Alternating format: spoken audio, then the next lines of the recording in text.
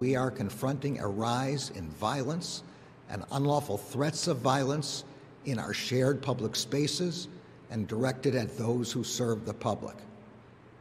Across the country, election officials and election workers, airline flight crews, school personnel, journalists, local elected officials, U.S. senators and representatives, and judges, prosecutors, and police officers have been threatened and/or attacked.